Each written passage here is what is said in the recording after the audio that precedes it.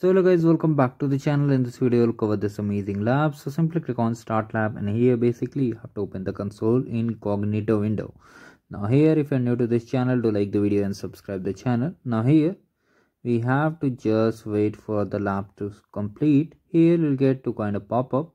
First pop-up, you have to click on I understand, and in the second pop-up you have to just click on I agree and continue. Let me show you how you have to do it. First of all, click on I understand. Here if you get this kind of pop-up, you have to just scroll using this slider. Okay, you have to just slide it, and then you have to click on I agree and continue, and in the next step you have to activate the cloud shell.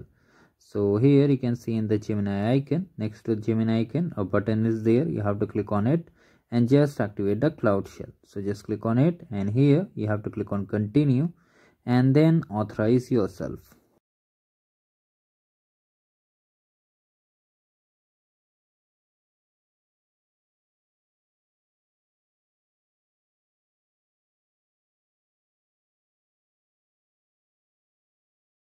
Once the shell is ready, in the description box I've shared this repository. You have to come over here, select it and paste and hit enter. Now we have to export the zone. Come to the lab instruction, use Ctrl F and just find the zone. It might be different, copy carefully and just paste and hit enter.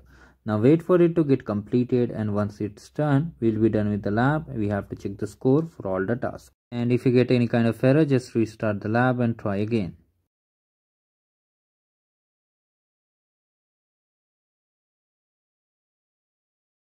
So finally all things are done. Now we have to come to the lab instruction and simply check the score.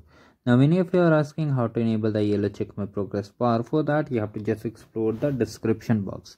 Here I have shared the video how you can enable the check my progress bar.